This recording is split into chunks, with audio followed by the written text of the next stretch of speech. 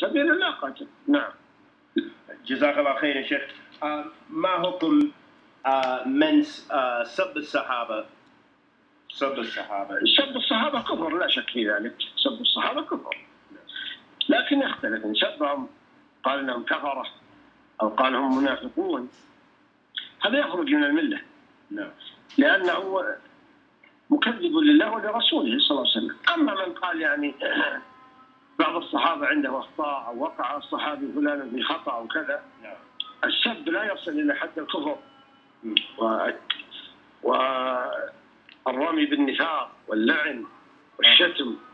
نعم. وصل إلى التكفير ورميهم بالنفاق واللعن والشتم كما يفعل الروافض. هذا كفر زندقة. نعم. لا شك هذا يخرج من الملة. أما لو قال الصحابي فلان أخطأ أو بعض الكلمات التي يتهوه بها بعض الناس من غير قصد، هذا لا يكفر فيها، يفسق وعليه التوبة. نعم. الحمد لله والصلاة والسلام على نبينا محمد وعلى آله وصحبه وسلم. أما بعد، قال شيخنا الشيخ سعيد بن Halayl حفظ الله تعالى, he was asked, what is the ruling regarding someone cursing the Sahaba? Radiyallahu ta'ala anhum ajma'in.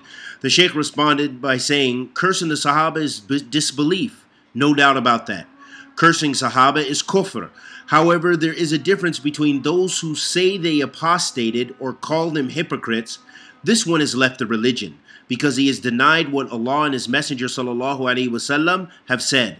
As for the one who says some of the Sahaba have mistakes or a Sahabi fell into error, and the criticism has not reached the level of kufr or accusations of hypocrisy or disbelief or cursing or takfir like the Raafidah Shia do, then this is disbelief and heresy, and he has apostated from the religion, meaning the one who says these things.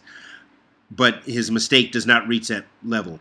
As for the saying the Sahaba made a mistake or saying something that some of the people distort from its intended meaning, this one has not committed kufr, but rather sin and should make repentance. And we ask Allah the Almighty to accept our good and forgive our evil. Wa sallallahu wa sallam ala nabiyyina Muhammad wa ala